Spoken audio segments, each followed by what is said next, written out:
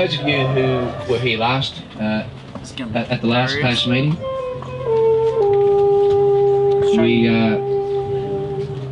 we were introduced to, I guess, the concept of tiny houses and why they were so prevalent in our society.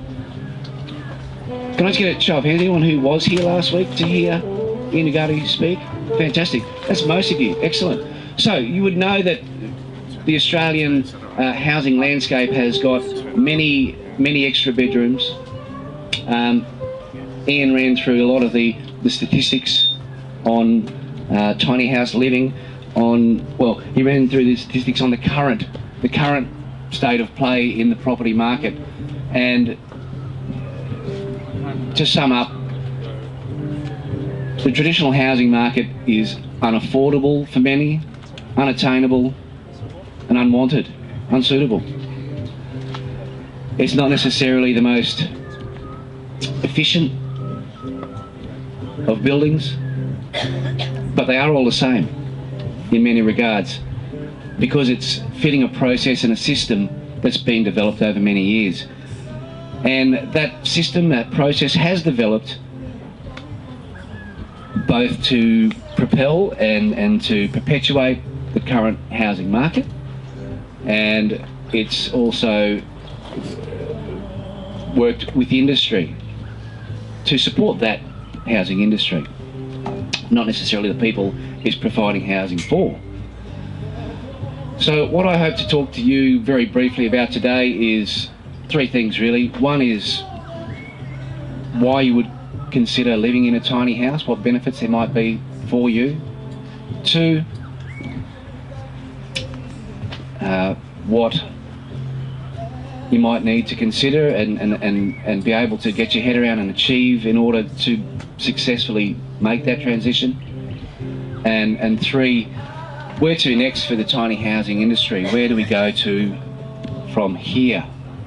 They're starting to be built by professional organisations such as myself, Tiny Home Rolling Pasture. They're also being built by people who recognise their utility, recognising that they don't need a team of builders, an architect necessarily, and several $1,000s worth of other staff to put together.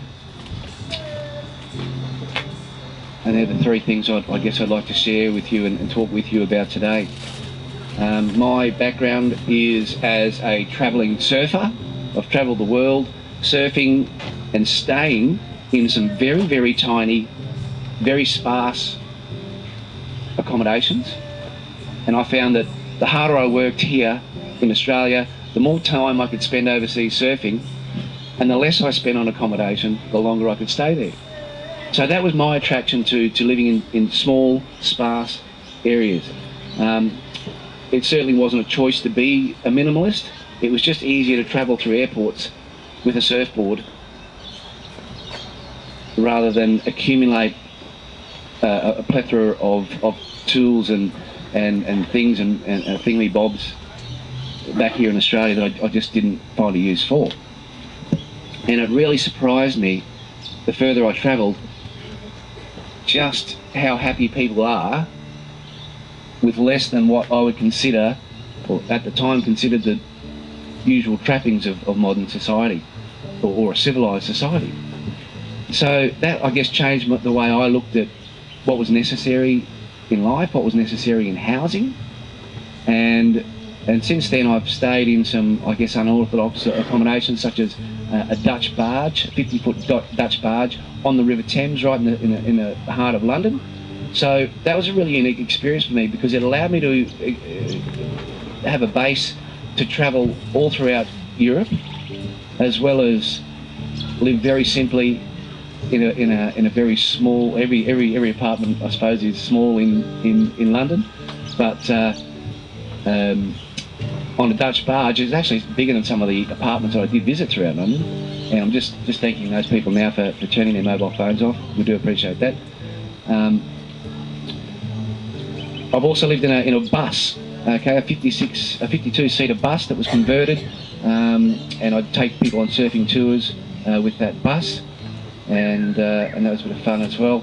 And I guess it allowed me to see what a life unhindered by the constraints of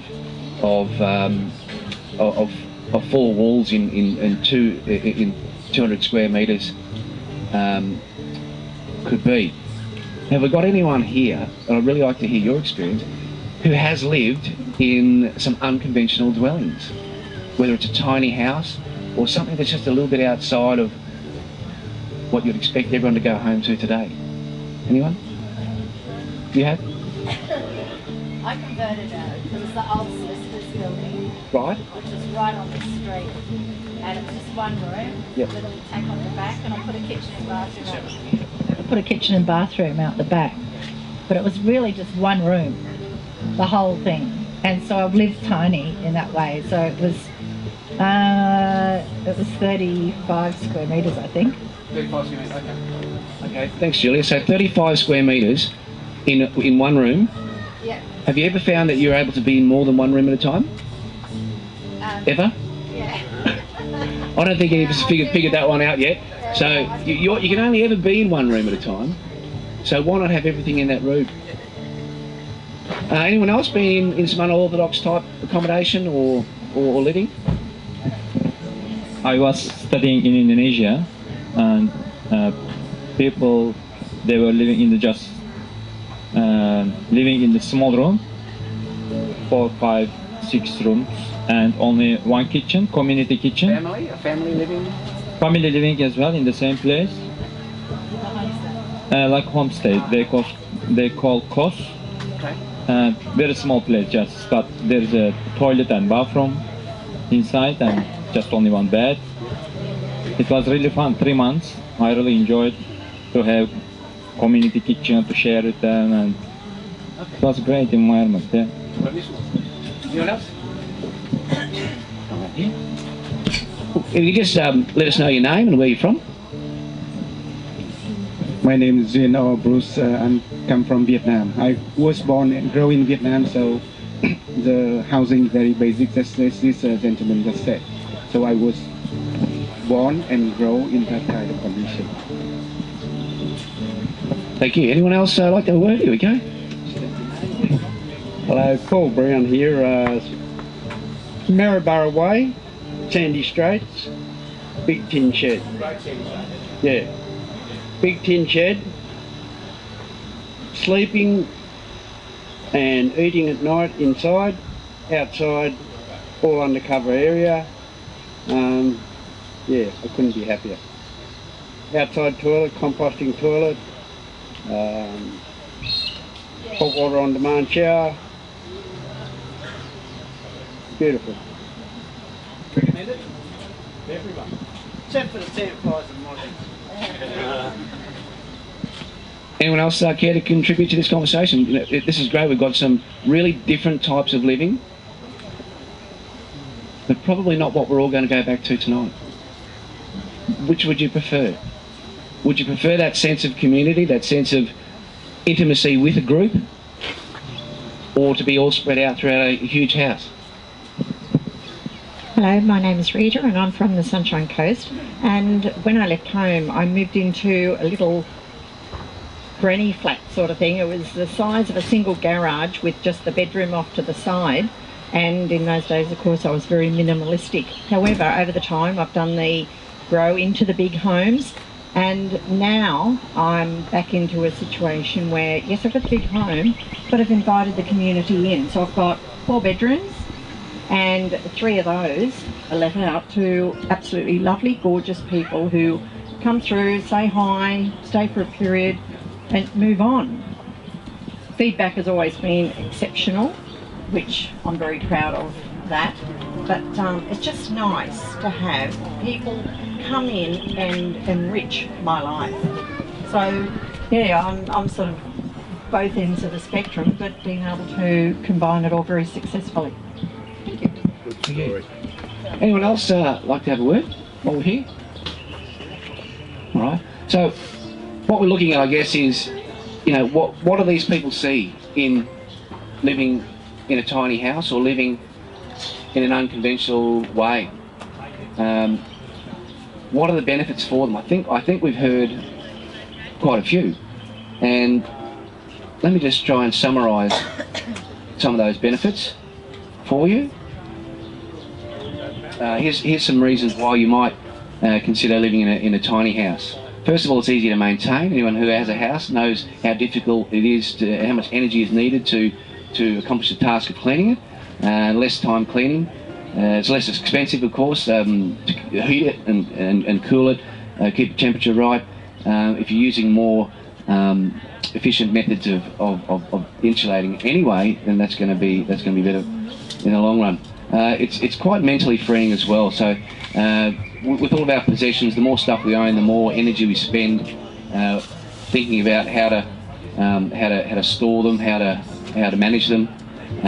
You can also get more time in a tiny house because you've freed yourself up from some of those pressures of life.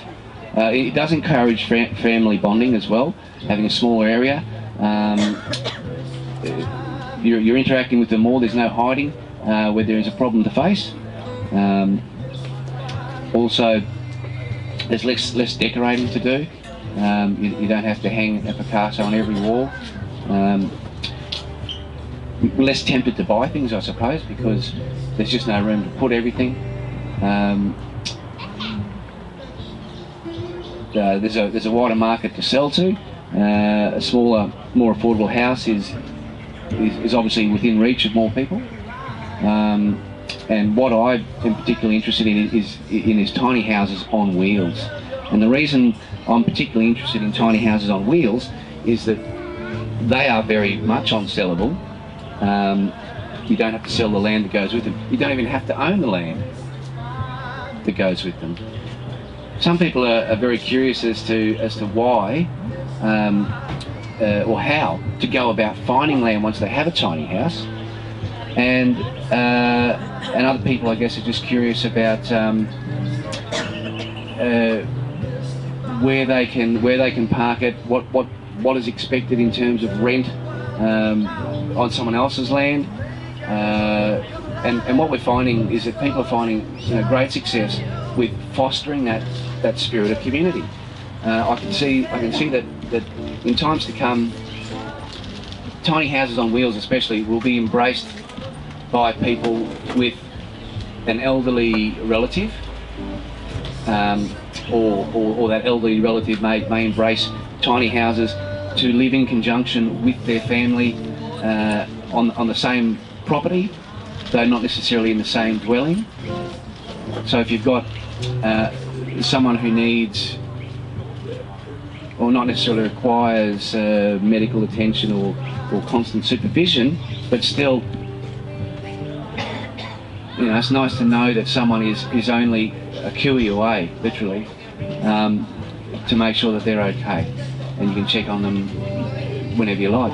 So I think that they're moving into the senior market. There's a great market there for tiny houses. A great amount of people who will see the benefit of being able to move, roll in and roll out a tiny house on wheels to be able to look after family. Some people don't have that family connection, but there still is an opportunity to get that community connection. We can imagine a world where, we see it every day, where there's someone who maybe is living alone and they are looking after a big house. And as people get older, they tell me it's very difficult to look after that big house. Cleaning gutters, mowing, yard maintenance and so forth. So if a young family, fit and neighbour, were to share the land space with them on a tiny house, with a tiny house on wheels, it would really foster some great community spirit and interpersonal relationships that older person may not get otherwise. So I think that there's some fantastic community bridging processes that can happen with a combination that's more geared towards people being able to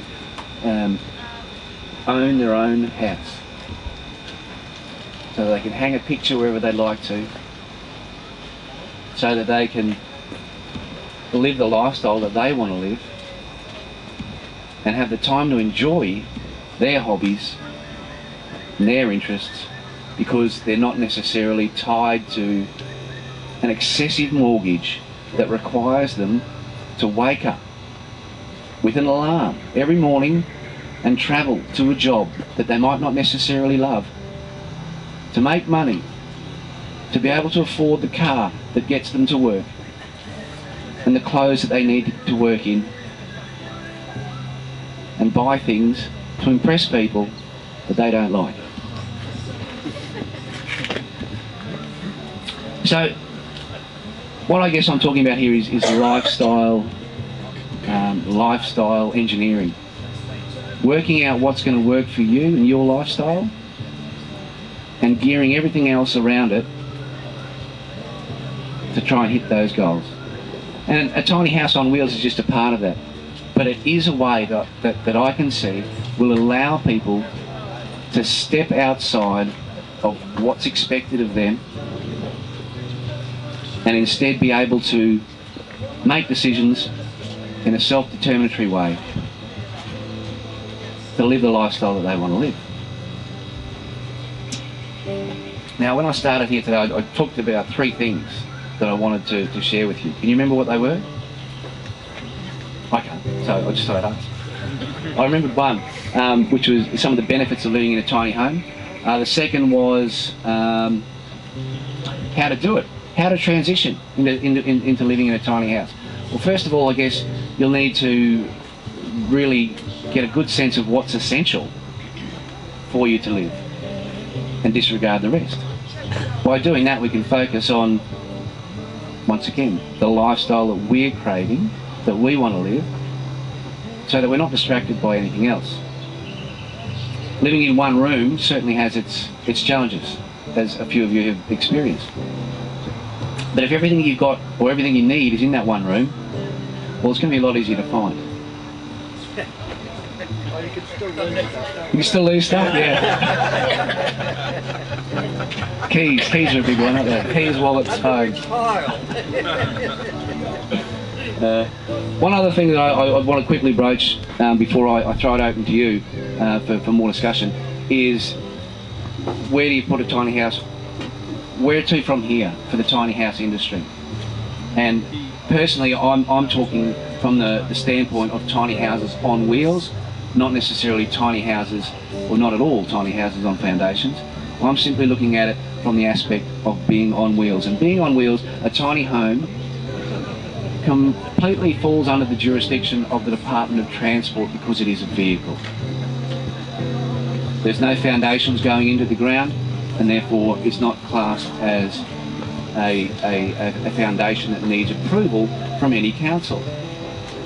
So in having said that, a tiny house on wheels is not either the concern nor responsibility of the council. In order for a council to have any opinion on your tiny house on wheels, it would need to first of all prove that you were living in it. It would need to, you'd have to invite them onto the property to be able to talk to them, to show them this. So if you were too busy to meet with them forever, then there would be no need for council to be involved at all. Council is catching up. There are many councils around Australia who are open to and are actually having dialogue with people in the tiny house community to understand what they are first of all. And I think that that's a process that we'll need to go through before we can move on. And when I say move on, what does that mean? Well, I think councils will want to know exactly what a tiny house is and isn't. Is it a caravan? Well, simply by its terminology, people are talking about them as if they're not. People are talking about tiny houses on wheels as if they are not a temporary housing option. For some people, they're looking at tiny houses on wheels as if it's their forever house, or at least a semi-permanent dwelling. And that really doesn't fit into council expectations, council guidelines and experience. Except in the instance of caravans. So as you can imagine, this beautiful area of the Sunshine Coast, as well as the Gold Coast and so forth, were inundated with caravan tents and all sorts of shanties, including our lovely islands through the Great Sydney Straits and beyond. And unfortunately, a lot of people were injured, or worse, by structures falling in, gas explosions, electrical malfunctions and so forth. And as a result of that, the council, who had taken on the role, because we gave them permission to do so, as our guardians, and also because you can't vote if you're not around to do so, council put in their bylaws all sorts of rules and regulations which stopped people from hurting themselves. That was their intention. In reality, what we find now, there's a common voice that acknowledges that this control from council has impeded their ability to determine their own lifestyles. So that frustration is quite evident in a lot of the people I speak to today about tiny houses and alternative living. So we've got a council that has responded to previous bad calls and bad judgments and poor decisions by other people, and that's reflected on us. So we are living through that now. But nothing's going to change unless we try and change it to reflect what's happening now, so that in the future it'll be easier for people to determine their own lives and lifestyle. Do we have any representatives from the Sunshine Coast or Noosa Regional Council here today? Good. No, I wish there was someone here from a council that we could reach out to open some dialogue with. That's really what's needed at the moment, is to open dialogue in a framework, in a context that is able to be understood by both the council and by the tiny house community. So what we're looking to achieve, I suppose, is some sort of conversation that sets apart tiny houses on wheels from anything else. Unfortunately though, when we do that, they'll become their own entity and they'll be subject to rules and regulations in their own right. So I can see that there's going to be a process, an ongoing process of, first of all, separating tiny houses on wheels as completely separate from caravans, because they have the technology to be self-contained and safe, without some of the previous concerns and worries about living in a mobile environment. But once that happens, once that distinction is made, I am concerned about what will they be classed as, what rules and regulations will go into not only building them, but also the use of them.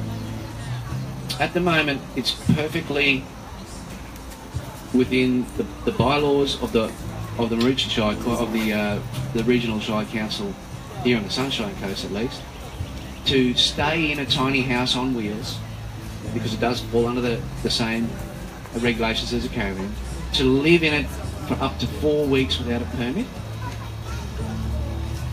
and after that amount of time a permit is required.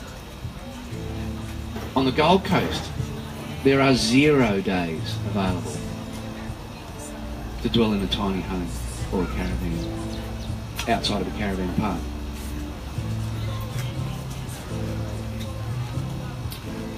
So there's some, I guess, extremes. I'm still looking for a shire throughout Australia that expressly acknowledges tiny houses. There are a few now that are starting to have dialogue with community members, and that's fantastic. But more work needs to be done, and it needs to be done, I guess, in the right way with a unified approach, so that we can have open dialogue with these councils and give them all the information that they need to be able to make some decisions that reflect how its constituents want to live. Now, I really do appreciate you all for coming out here today to listen, and I will pass it over, pass the microphone back to Robin. Yeah. Well done, Ben. Thank you. Thank you. Ben. Fantastic. Lots of good information there and lots of things for us to continue to think about. I'm going to invite Julia up. And so what we'll do is we'll just, we'll talk to Julia. Well, no, Julia will talk to us. And then Sabine was keen to say something, and I know that Jimmy was also keen to say something too. And we might leave questions until the end, and then you can kind of mill about. Unless you've got some really, really strong question that you think is going to be a game changer, that we all need to hear. Otherwise, we'll keep moving on. I think. Thanks, Ben. Brilliant. Julia. Oh, have you got any specific? You're quite right, yes. Anyone got a question or two for Ben? I do one. Oh, yes. Do you know what capacity council has to police, for example, Sunshine Coast Council post that 4 weeks, how they enact after that 4 weeks occurs? So, hang on. I'll just, I'm really curious to get that again, if you don't mind. Yeah, no worries. Sorry. I think that's really important. Great question. Yeah, I'm just curious to know what capacity council has after, for example, a 4-week period of staying in either a caravan or a tiny home to enforce you to leave, or what, for example, the penalty is. That's often asked in my circles, I guess. Okay.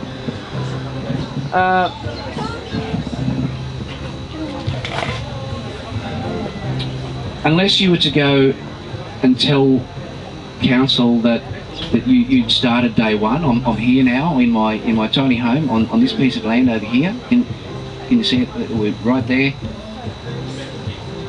Start the countdown. How are they going to know that you've been there for 4 weeks? How are they going to know that you're there at all?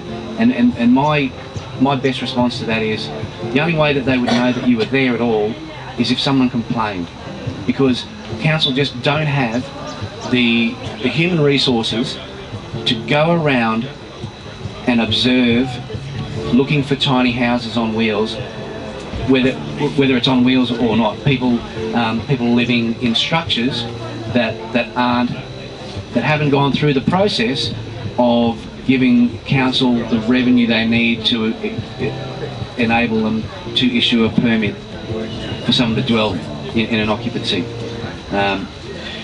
If they don't know you're there, the only way that I can really see how they would know, unless you told them, was that if someone complained about you. And that's something we all want to avoid, the neighbours complaining. How do you do that? I don't know. What happens if you are discovered by council? Well, first of all, they would need to prove that you're living there. How are they going to do that? Well, they need to come onto your land and inspect it. How are they going to get there? You'd have to invite them on. So, to answer your question thoroughly, there's a lot that has to happen before you get to the point where they say, okay, 4 weeks is up.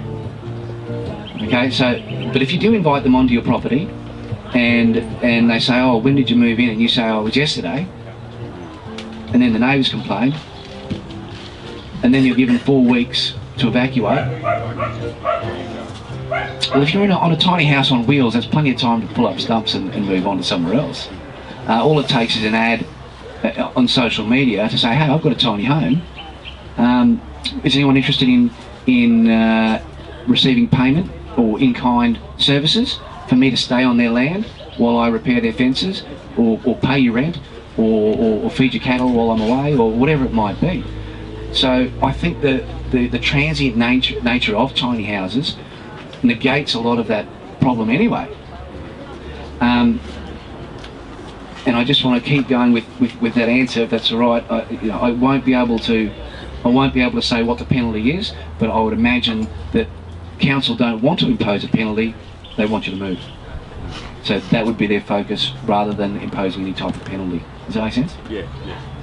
I know that on Facebook there are a couple of tiny house spaces sites, and it's for people who are actually looking to place their tiny houses, or people who say, we've got space here, you can bring your tiny house here. I think it's just tiny house spaces. You'd have to do a search because I can't remember the exact name, but it's tiny house spaces something. Just one other thing, there's a gentleman I know of, and I'm not going to say where or anything. He's been living in a caravan in a shed for 17 years. Council's known of him for 16 years. They often wave as they go past down this piece of road.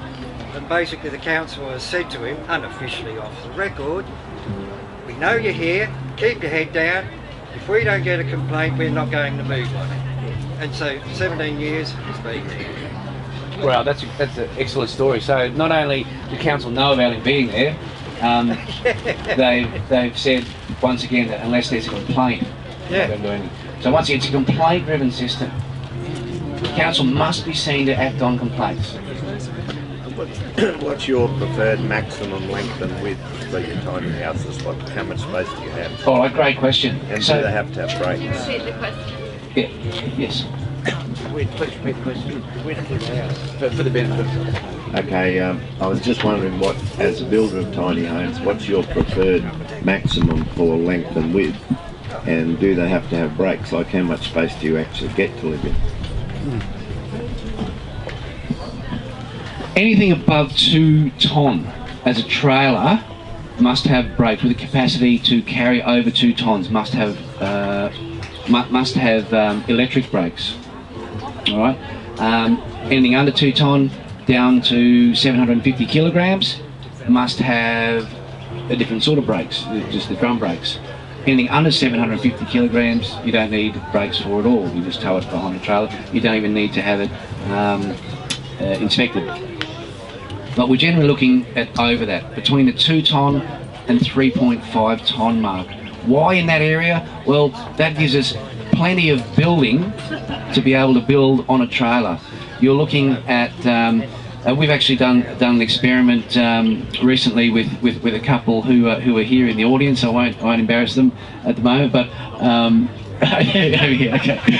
Perfectly happy to be acknowledged there. We've got Jane and Warren McNaughton who are using an aluminium trailer for their base, and this is 6 metres by 2.5 metres, and that the weight of that trailer comes in at under a tonne, which lets us build 2.5 tonne on that to get up to a 3.5 tonne rating. And under 3.5 tonne, there are so many commercially available 4-wheel drives. I'm looking at 2 of them right now that will be able to tow up to 3.5 tonne. When you get over 3.5 tonne, you'd be looking at a truck basically to be able to tow it. So what a lot of people are doing who want to be able to tow their tiny homes are looking at under the 3.5 tonne mark, which just makes it a lot easier to on-sell then to other people, because most other people will only have a commercially available vehicle rather than a truck to be able to tow it around. The reason we went with an aluminium trailer is because, as I said, we can get 2.5 tonnes of building on that trailer to get under the 3.5 tonne limit that we set the trailer at. Whereas if we were to use a steel trailer, we would only have, the weight would be probably 1,500 kilos or more, which would only give us around that 2 tonne mark, which is still plenty for a 6 by 2.5 metre building, 4.3 metres high. Usually, the reason we're building so high is usually so we can put a loft in there, which means that you can open up all of the space underneath the loft for a reasonably 3/4 to full-size kitchen and bathroom as well. Does that answer the question? Yeah. Yep. It's possible to go bigger. Do they have brakes? Yes. You must have brakes on anything that's towing above 750 kilograms. So if you had to move off the land, could you go to a caravan park for a while? You can start at a caravan park, absolutely. You can go to a caravan park today. In fact, some people are looking into establishing tiny house communities, eco-villages and the like, and when we're looking at tiny houses on wheels, all you need to do to start one of those is start a caravan park. There's a few regulations to jump through, but if you have a caravan park, you can welcome tiny houses on wheels. For up to 59 days. For up to 59 days. Is the manufactured home parks the same as a caravan park? No. They are similar in certain ways, but no, there's different legislations that applies to both of Because that's what those. we've been advised, is that a Manufactured Home Parks Act is something to look for. Yes, definitely. Tiny house Yep. villages to get. It's because it's over 59 days. Sorry? Because it's over 59 days. Can you repeat the question on the mic? That's okay. I just wanted to hear what Ben said. Because it's over a 59-day stay, as soon as you go over a 2-month stay, it goes into occupancy, and the closest thing to fit is the manufactured home park code. Okay. My question was, is the manufactured home parks the same as a caravan park? And no, it's not. And I can't even remember what I was going to say then because I got lost in Ben. The manufactured home as such is always built to a building code. Yeah, I'll pass over to you guys. Continue to talk about it. Yeah, what they call the manufactured home is always built to the building code, and of course it gets a council approval to go into that particular home park. Whereas many years ago, a lot that are in the home parks that we'll see at, who knows, Cotton Tree, whatever, they have been there for a lot of years, and it was before that requirement. So for probably 15, 20 years it'll be been, wouldn't it? They've always had to get council approval as a licensed dwelling done as per the building code with the necessary energy efficiency, so it's just a small version of a house, and unfortunately that has heaped the price up quite a lot, and hence that people pay a lot of money for those homes in manufactured home parks. Good answer. Thank you. I'll just, yes, sure. Yeah. Just Ian last week, we asked the question about tiny houses on wheels and the permanency and, you know, when they come under, you know, council regulations and so on. But he said if you build the tiny house to building code, like you're saying, even though you have it on wheels, you could still tie it down permanently to make it a permanent dwelling. You can. Yeah.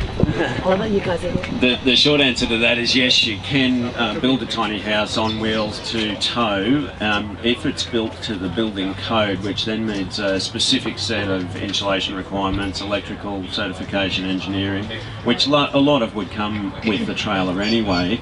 The danger of that is that you end up with a very expensive tiny house. I think once you introduce all the regulatory framework that's around housing to the tiny house industry, I think we'll find cost will blow out very quickly, the same as it did in manufactured housing in our space 15 years ago.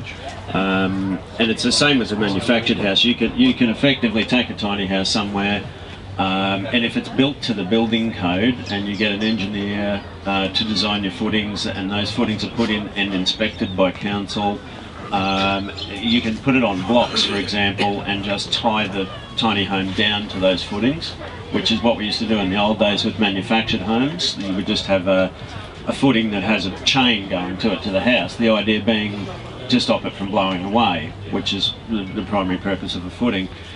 So the short answer is yes. The danger is though that when you start to do that, you're getting into the building code, and the cost is going to blow out very quickly. And I suppose this is what we found, and what I'm, you know, again, whilst we don't have council here, it is an opportunity. By the way, we've invited council twice now. They've indicated they're very keen to come, but haven't been able to put it together yet. So we'll wait and see. But I've found, in my case, I'm very paranoid about council and regulatory bodies getting involved too much. The better you can fly under the radar, the longer that we can do that, to a degree, the better. I'm all up for compliance and all up for safety, but we've found that cost just blows out immediately, regulation blows out immediately. They have one example of something goes wrong and the whole act changes. That's the risk, I think, that we face with this tiny house thing. We're on the cusp of that now, and it's an important time, I think, because councils will start to develop precedents for this sort of thing, and other councils will follow, and that's what happens. And it's a dangerous time. It can make or break the tiny house industry for the future, I think.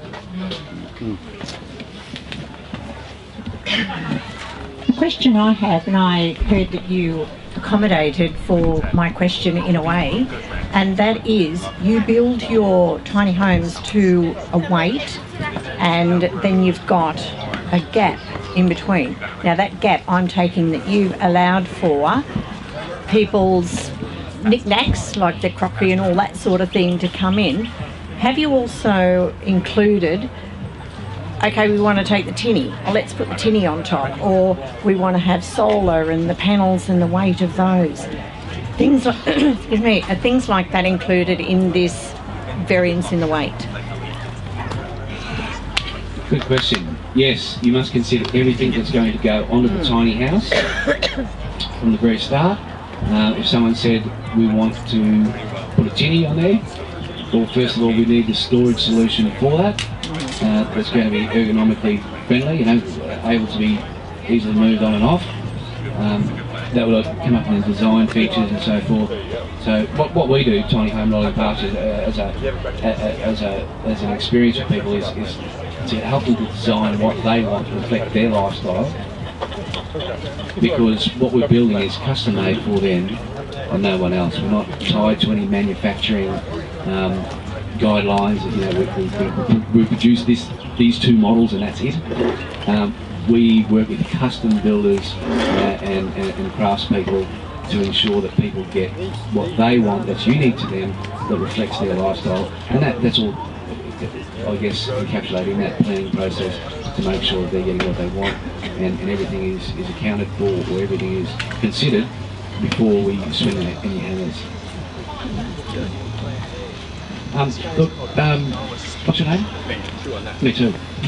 Ben, great points there. I really do agree that this is a very fragile time for the tiny house community in the way that we have an open and frank discussion with council. I think we do need to become available to them to be able to answer any questions they might have. You know, I do understand that people who have the foresight and the wherewithal to be in a tiny house, off-grid, living the lifestyle they want to live, not necessarily compliant with council right now, don't really want to put their hand up and be too involved or too vocal or too disruptive in this process, and I think that's a really good idea. I do think that we do need some sort of representation on a larger scale for you know, for that process to occur. There has been a precedent set in Brisbane with one council, and once again we are hoping that you know, that carries great weight in terms of setting a precedent.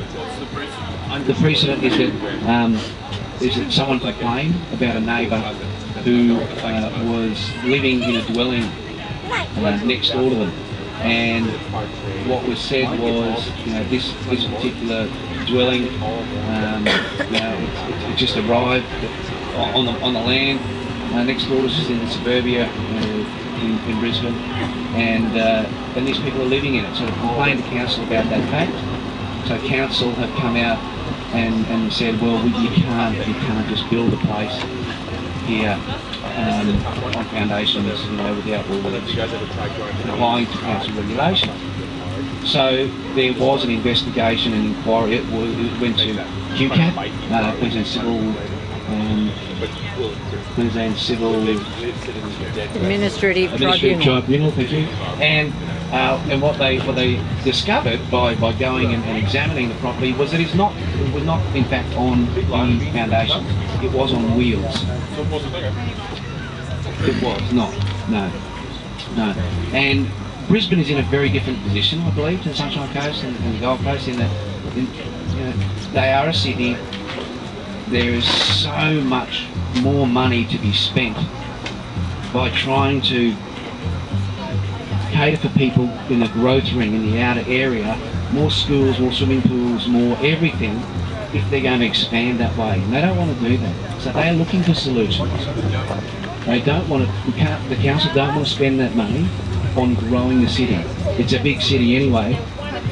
They're looking for solutions to infill within the city. There's a lot of big blocks around Brisbane where tiny houses can coexist and reduce the growth of the city, but still cater for more people and spread people out a bit more, and not require these big inner city developments, much to the chagrin of developers everywhere.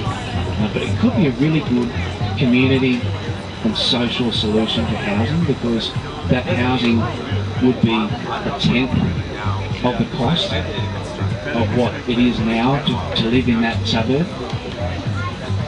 So, do you have any input or idea on what the pressures might be from the lending institutions towards that sort of reduction in cost? Well, I think you might have the same idea that I do. They're not really happy with lending less money. Well, because the finance industry is such a hungry industry anyway, they've created so many products for people. And at the moment, there is actually a product that you can access to have a tiny house built for you. And it's just a personal loan of around 10%. And when you do the maths, there's probably still a really attractive offer to get a higher interest rate loan for a lower amount of money than it is to get a lower interest rate amount for a higher amount of money, which ties to a mortgage for 30 years rather than a 5-year personal loan. But when I do the maths, I realise that a 5-year loan on a vehicle at 10% interest would mean that I could be living in a tiny house in 5 months' time, well and truly settled in, and I don't have to look forward to another 30 years of work to pay off my own. I can have it paid off in 5 years at a more affordable rate. What price are you looking at when you're discussing that? Have you got a sort of couple of prices in mind that generally cover that types of things? Sure. To have a tiny home on wheels built to lock up, so that you can finish off the rest, is generally around $30,000 to $40,000. To have something that's small and easy to build, reducing the time to build, you're probably looking at $40,000 to $50,000. And then to go through the design process to put a tinny rack on and absolutely customise it with unconventional sort of things, not a problem. It'll probably cost a bit more than $60,000. And then solar systems, how many people need power, for what reasons, what are you running, that determines the cost of the solar system and all those kind of add-ons. Anyone else before I hand it back over to Julia?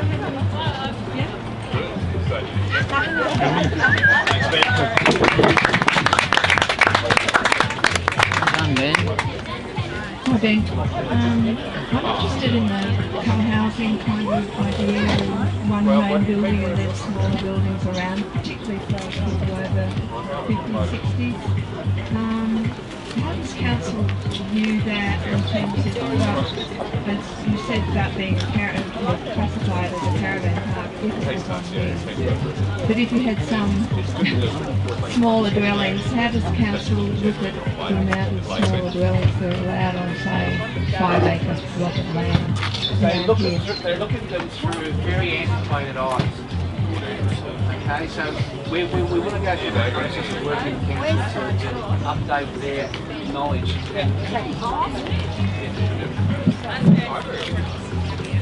I guess that's why we're looking to work with council now to establish some frameworks and some dialogue to have a better frame of record, because at the moment they don't do it well.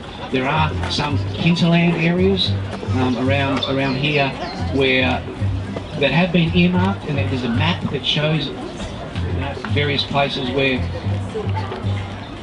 ecotourism is encouraged, and a house may have up to 8 ancillary cabins, they call it. You know, there's no distinguishment whether they should be on wheels or not. Yeah, that's good. I'd say yes. Yes. I don't see why not. I don't see why a cabin could not be a tiny home, or more to the point, I don't see why a tiny home on wheels could not be classified as a cabin. So there are things that I think we can test when it comes to council's reaction, and I mean, if we go in there knowing what the council bylaws are, and you know, there's some great documents to get through, lovely nighttime reading for you, but well worth it, because if you say, well, I am approaching this project as being this, which fits into council guidelines, then that's what you work towards. And once again, it's only when there's a complaint, or if there's a complaint, that council would ever be involved. And in that instance, you would say to them, well, I'm working within your guidelines which you've written here, and these are clearly cabins. With kitchenettes. Well, every good cabin's got a kitchen. Yeah. But it's up to you to determine. You know, I wouldn't be looking to the council to give me permission to do what I want to do in my life, and wait for them to make a decision on that. I'll do it. And if council ever have a problem with it, or you can have a discussion with them about it.